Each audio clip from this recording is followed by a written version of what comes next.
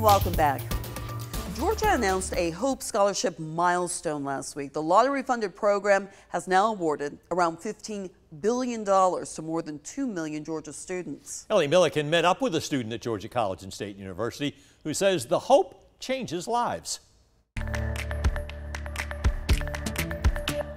Georgia College and State University is one of the 3 most selective state colleges in Georgia. And for some students, like Lily Harris, it would be difficult to afford without the Hope Scholarship.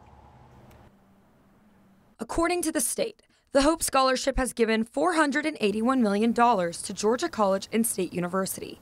Lily Harris, a rising sophomore, says she depends on Hope. It means that I can go to places that I never thought I'd go before. I'm originally from Savannah, Georgia, so everyone was like, oh, well, if you're not being able to afford a lot of colleges, Georgia Southern might be a good place to go. And so before I knew I had Hope Scholarship, that's where I was going to attend. Harris says she changed her college choice when she realized she had the Hope Scholarship. She knew she could afford Georgia College and State University if she only had to worry about paying for books and meal plans. I feel like the Hope Scholarship has changed my life because it's just made me be thankful for everything I've done. And then on top of that, it just shows how much, how easy it is to work for something and be given appreciation for it by outside factors. That's what Provost and Vice President Kostas Spirou wants for the college, to make it easy to work for.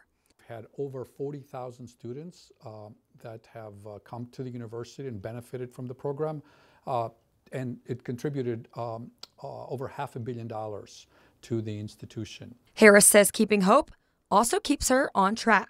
Not only has it just been a great benefit to being able to afford college, it's also just a way to also make sure I'm keeping my academics intact because you have to keep a certain GPA.